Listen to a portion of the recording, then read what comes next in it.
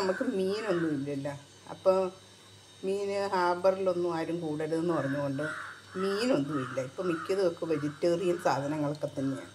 ഇപ്പം ഞാൻ ഓർത്തുന്ന പിന്നെ ഇച്ചിരി കട്ട്ലറ്റ് ഉണ്ടാക്കാം. നമ്മുടെ ഇന്ത്യൻ കോഫി ഹൗസ് സ്റ്റൈൽ എന്ന് പറഞ്ഞാൽ look Indian coffee house look വരും.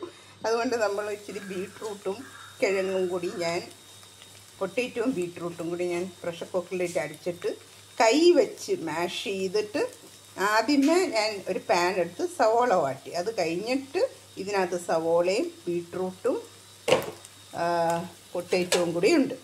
അപ്പം അത് ഞാൻ നന്നായിട്ടെല്ലാം കൂടി വെന്ത് നല്ലതായിട്ടൊന്ന് മിക്സാണ് ഈ പേസ്റ്റ്. അത് കഴിയുമ്പോൾ നമുക്കിതിലേക്ക് കുറച്ച് മഞ്ഞപ്പൊടിയും ഇച്ചിരി ഗരം മസാലയും കൂടി ആഡ് ചെയ്യാം. ഗരം മസാല ഇല്ലെങ്കിൽ ഇച്ചിരി ചിക്കൻ മസാല വേണമെങ്കിൽ ആഡ് ചെയ്യാം. നമ്മളൊരു ഇന്ത്യൻ കോഫി ഹൗസ് സ്റ്റൈലിലെ ഒരു കട്ട്ലറ്റ് ഉണ്ടാക്കി നോക്കാം. അപ്പം ആദ്യമേ നമുക്ക് ഇതിലേക്ക് ആവശ്യത്തിന് ഉപ്പിട്ട് കൊടുക്കാം.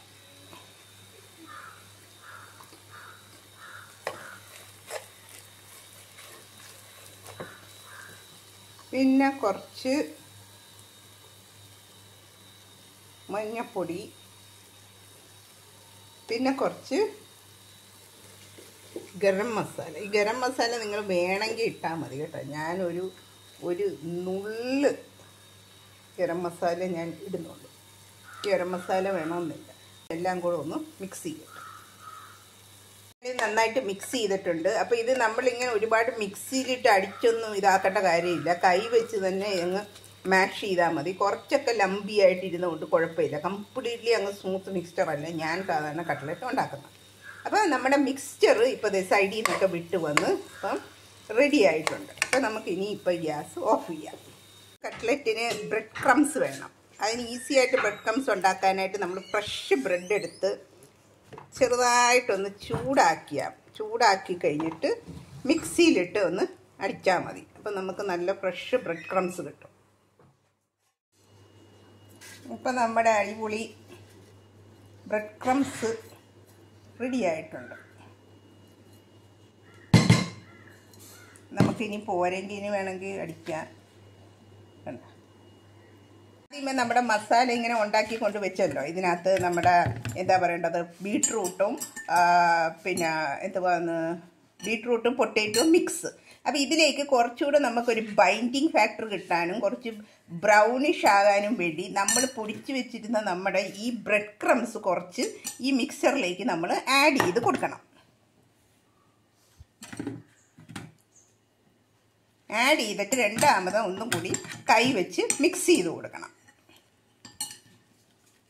അപ്പം ഞാൻ ബ്രെഡിൻ്റെ ക്രംസും കൂടി ഇട്ട് ഇതിനകത്ത് നന്നായിട്ട് മിക്സ് ചെയ്ത് എടുത്തിട്ടുണ്ട്. കംപ്ലീറ്റ്ലി വെജിറ്റേറിയൻ റെസിപ്പി ആയിട്ട് ഉണ്ടാക്കുന്നതുകൊണ്ട് നമ്മൾ മുട്ട ഉപയോഗിക്കുന്നില്ല. ഇത് മുക്കി വറക്കാനായിട്ട് നമ്മൾ അതിന് പകരം ഒരു 1/4 കപ്പ് മൈദ ഇതിലേക്ക് ഇടും. മൈദ ഇടും. പിന്നെ ഒരു 2 ടേബിൾ സ്പൂൺ ഒരു 3 വേണേലും ഇടാം, കോൺഫ്ലവറും കൂടി ഇടും. ഇത് രണ്ടും കൂടി നമ്മൾ വെള്ളത്തിൽ നന്നായിട്ട് മിക്സ് ചെയ്തിട്ട് ഇതാണ് നമ്മൾ മുട്ടയ്ക്ക് പകരം. ലംപ്സ് ഇല്ലാതെ നന്നായിട്ട് മിക്സായി വന്നിട്ടുണ്ട്. ിനുള്ള നമ്മുടെ ഇൻഗ്രീഡിയൻസ് ഒക്കെ നമ്മൾ റെഡിയാക്കിയിട്ടുണ്ട്. അപ്പോൾ ഇതിനകത്ത് നമ്മുടെ പൊട്ടറ്റോ ബീട്രൂട്ട് മിക്സ്ചർ, ഇതിനകത്ത് നമ്മുടെ ബ്രെഡ് ക്രംസ്, ഇതിനകത്ത് നമ്മുടെ മൈദ വാഷ്, എഗ് വാഷിന് പകരം ഇതാണ്. അപ്പോൾ നമുക്ക് കട്ട്ലറ്റ് ഉണ്ടാക്കി തുടങ്ങാം.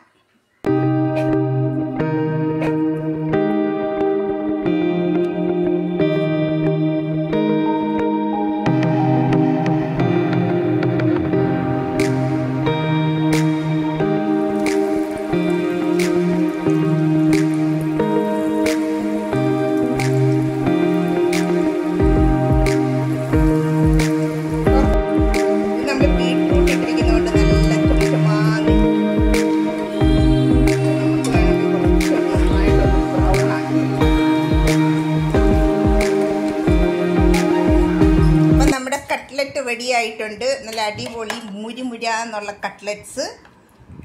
അപ്പോൾ ഇത് ഒരു നമ്മുടെ ലോക്ക്ഡൗൺ ദിന സ്പെഷ്യൽ കട്ട്ലറ്റാണ്. ബിക്കോസ് ഇത് നോൺ വെജ് അല്ല, വെറും വെജിറ്റേറിയൻ കട്ട്ലറ്റ്സ് ആണ്.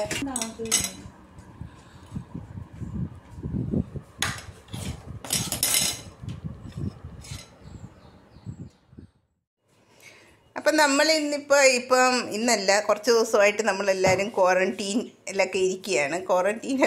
ക്വാറന്റീൻ ഇരിക്കുന്നവരും ഉണ്ട്, ഷട്ട് ഡൗൺ ആയിട്ടിരിക്കുന്നവരും ഉണ്ടല്ലോ. അപ്പം നമുക്കൊക്കെ വളരെ സിമ്പിളായിട്ടുള്ള ഡിഷസാണ് മിക്കവരും ഉണ്ടാക്കുന്നത്. അപ്പം ഞങ്ങളുടെ വീട്ടിൽ ഇന്ന് വളരെ സിമ്പിൾ പക്ഷേ എളുപ്പത്തിലുണ്ടാക്കാൻ പറ്റുന്ന ഒരു ഡിഷാണ് നമ്മൾ ഇന്ന് ലഞ്ചിനുണ്ടാക്കുന്നത്. അപ്പം അതിനു വേണ്ടി ഞാൻ ഇവിടെ എടുത്തു വെച്ചിരിക്കുന്നത് ചോറും തൈരും ഇച്ചിരി ക്യാരറ്റും ഉണ്ട്. അപ്പം എന്താണ് ഉണ്ടാക്കാൻ പോകുന്നതെന്ന് ഞാൻ ഇന്ന് ഒരു റിഫ്രഷിംഗ് ആയിട്ടൊരു തൈര് സാദം അഥവാ കേർഡ് റൈസാണ് ഉണ്ടാക്കാൻ പോകുന്നത്. അപ്പോൾ അതിനു വേണ്ടി നമുക്ക് വേണ്ടുന്ന ഇൻഗ്രീഡിയൻസ് നല്ല വെന്ത ചോറായിരിക്കണം. അപ്പോൾ ഈ ചോറ് മാക്സിമം വേവാവുന്ന രീതി ഞാൻ വേവിച്ചിട്ടുണ്ട്.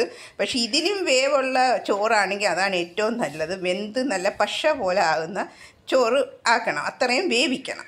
പിന്നെ നമ്മളിത് ക്യാരറ്റ് ഇട്ടുണ്ടാക്കുന്ന ആയതുകൊണ്ട് മാത്രമാണ് ഞാൻ കുറച്ച് ഗ്രേറ്റഡ് ക്യാരറ്റ് ഇട്ടിരിക്കുന്നത്. ഗ്രേറ്റഡ് ക്യാരറ്റ് ഇല്ലെങ്കിലും ഓപ്ഷണൽ, വേണ്ടെന്ന് വയ്ക്കാം. ഇതില്ലാതെ നമുക്ക് കേർഡ് റൈസ് ഉണ്ടാക്കാം, അറിയാമല്ലോ. പിന്നെ നമുക്ക് വേണ്ടുന്നത് കേർഡ്. അപ്പോൾ ഇതാണ് ഇതിൻ്റെ മെയിനായിട്ടുള്ള സാധനം. ഇനി നമുക്ക് വേണ്ടുന്നത് ടെമ്പർ ചെയ്യാനായിട്ട് വറ പൊട്ടിച്ച് ചേർക്കാൻ കുറച്ച് ഇൻഗ്രീഡിയൻസും കൂടി ആവശ്യം വരും.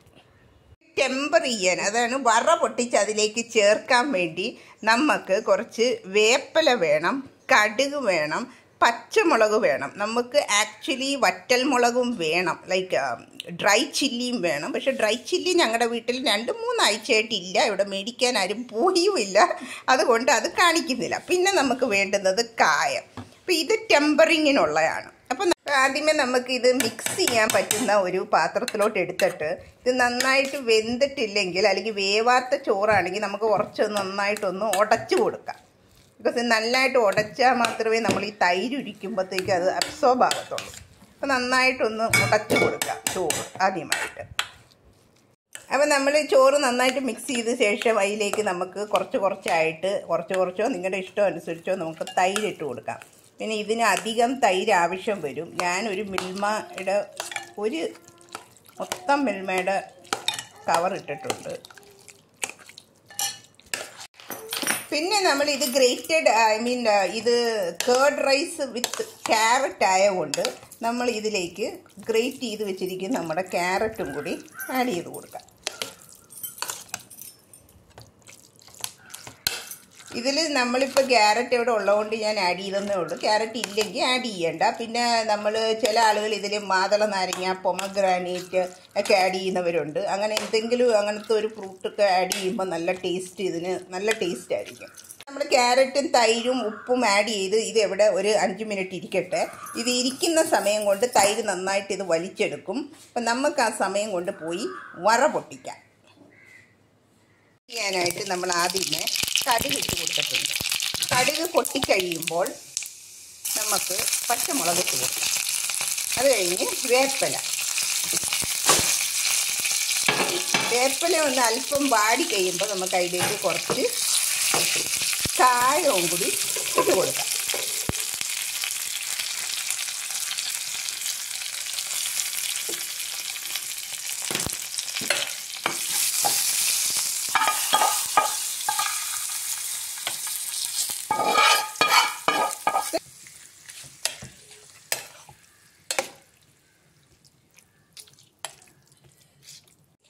അപ്പോൾ നമ്മുടെ കേർഡ് റൈസ് റെഡി ആയിട്ടുണ്ട്. ക്യാരറ്റ് കേർഡ് റൈസാണ് ഞാൻ ഇന്ന് ഉണ്ടാക്കിയത്.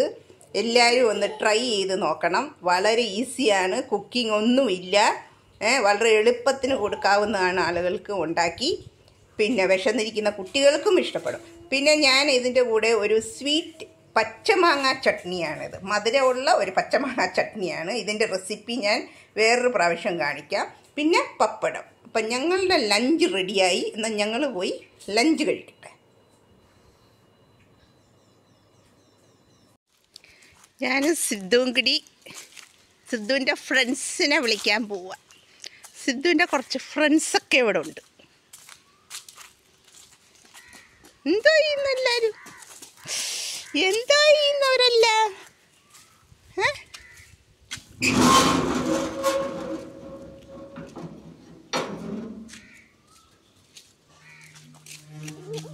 അവിടെ നിന്നോ? ബാ ബാ എല്ലാരും ബാ.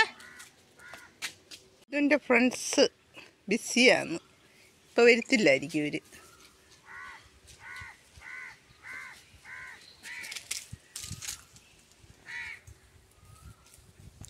അവിടെ കുറേ ഇത് കയറിയിരിക്കുന്നുണ്ട്. ഈ കിളികൾ ഏത് നേരം അതേ തന്നെ ഇങ്ങനെ ഇരിക്കുന്നു. ബാ എല്ലാവരും വീരുന്നില്ല. ബാ.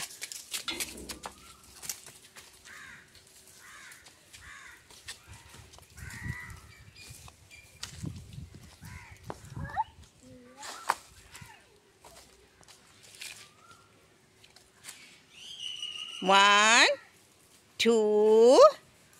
ചക്കിപ്പണ്ണ് 2 ആണോ? 2. ഞാൻ അവർ വരട്ടെ.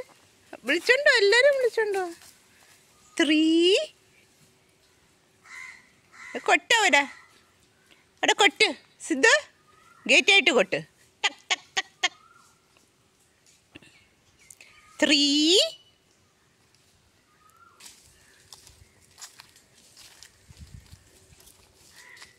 മമ്മ വരുന്നില്ലേ? ബാ ബാടി ബാടി.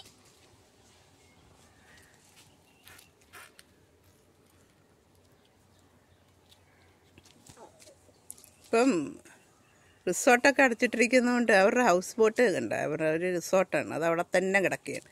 പക്ഷെ അതിൻ്റെ അടുത്ത് കുറച്ച് ഇതൊക്കെ ലോക്കലായിട്ട് അവിടെ താമസിക്കുന്ന ആളുകളാണ്. ചെറിയൊരു ബോട്ട്, അവർ മീൻ പിടിക്കാൻ പോകുന്നവരാണ്. അവരും ഇവിടെ കിടക്കുന്നു. ഒരു റെസ്റ്റിംഗ് സ്പോട്ടാണ്.